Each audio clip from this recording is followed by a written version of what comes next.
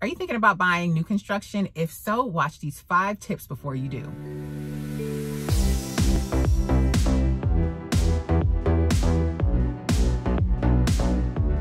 Hi, my name is Natasha Bazile with SoldByNat.com, associate broker with Virtual Properties Realty. I'm located in Georgia and I service the Gwinnett County and surrounding areas. Okay, let's get right into it. So tip number 1, you want to have an agent. You need to have your own representation. Please understand that the agent on site represents the builder. Should things go left or anything go down or anything like that, like they are representing the builder's interests. And yes, in new construction, things can happen too. So you want to have your own representation. And with that, it costs you nothing. With new construction, the builder is paying your agent's commission. So you're truly doing yourself a disservice if you do not have an agent.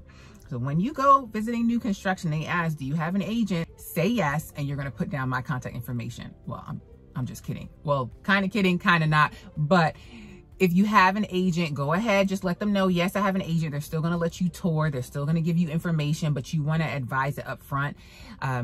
Even if you don't have an agent at the time, still say you do. Then in the meantime, before you write the contract, you're going to find an agent. If you are looking for an agent and you're not sure who to contact, I would say get a recommendation from a family and friend that had a good experience. Contact me regardless of where you are. I can refer you to a qualified agent in your area, one that I know is going to take care of you. And also one that's familiar with the new construction process. Tip number 2, start early. I cannot stress this enough. There was a time, and I say that like it was so long ago, it really wasn't that long ago, where new construction was like always in your back pocket. Like you always knew you could go new construction and get your client into something pretty quickly because they always have like spec homes. Spec homes are homes that they've already started building. And basically, you know, it was closer to the finish line. So your client could pick one of those and get into a home pretty quickly. Spec homes, I mean, are almost non-existent now. So don't count on spec homes. Err on the side that you're going to have to build and it's going to take several months. So it can take 4 to 6 months plus, depending on weather and all of that. So start early. Do not see a community and think that, okay, they have, you know, they're still building, I'm good. No, builders are putting contracts on lots even before they start building. So not too long ago, I went to a community and they had already started pre-selling. They were almost sold out of this new community and they didn't even have one house up yet. So yes, do not wait, start early. Tip number 3, get an inspection. So like, should you get an inspection? There was a time where I would kind of, you know, just leave it up to my clients to say whether they wanted an inspection or not. And ultimately it still is their decision. But now I am more so on encouraging them to get an inspection. It's a man-made product and humans can always make a mistake. Yes, there are inspections that are done, you know, by the county.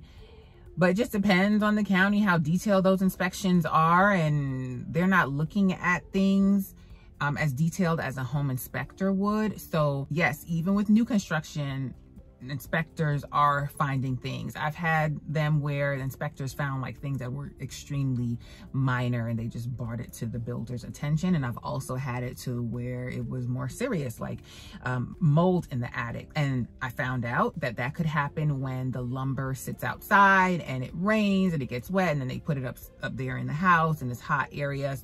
So for cases like that, it's great to have a home inspector. So please check out these videos here that I've done with an inspector and really consider it. I mean, you know, it's not an astronomical cost. You're talking about maybe $400 to $500 in most cases to get an inspection. And when it comes to new construction, you can have them come out if the home is being built, you know, before they put up the drywall so they can see, you know, behind the walls. They can come out after the drywall is up. So I do think it's a good thing to have a home inspection when you're buying new construction.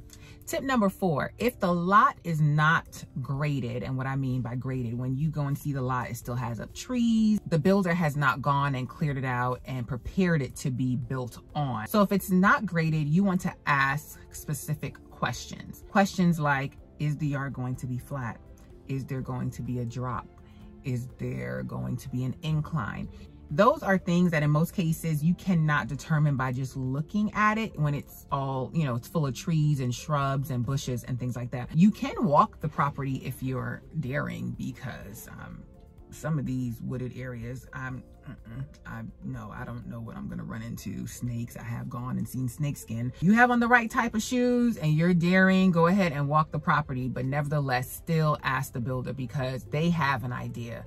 They have a plat map that's gonna show them the lots. Also, from that map, you wanna get the dimensions of your lot so that you understand how big or how narrow the backyard, or how narrow the front yard. You just want to understand the dimensions of the lot. You also want to go out there with the on-site agent and walk the lot. Have them show you the pins of the property so you know where the lot lines are. Number 5 is consider upgrades. Depending on the builder, you can spend up to $30,000, $40,000 in upgrades. On the other end, you could go in with the mindset that I don't want to get any upgrades, and you just want, you know, what comes standard, which is cool.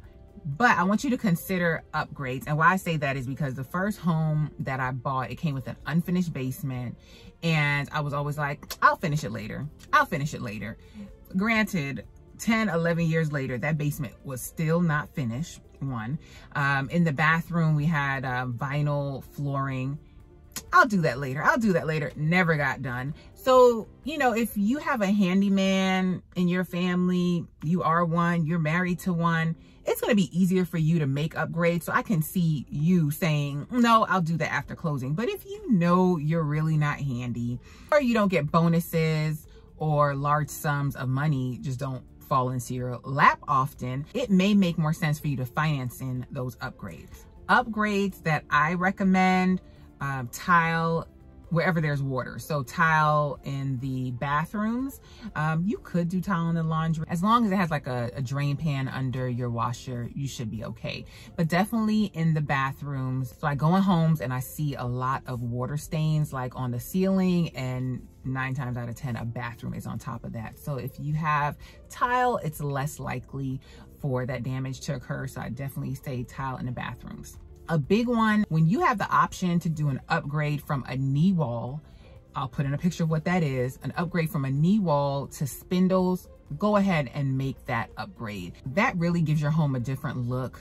It just looks more classy, posh. I don't know the word, but when you can get the iron spindles over just a regular knee wall, go ahead and make that upgrade. Hardwood throughout the main level. A lot of people like hardwood or just consistent flooring. Like in new construction, it's common to get like hardwood in your foyer, hardwood and maybe like a section in your kitchen. Then it's common to have like luxury vinyl plank LVP in like the kitchen.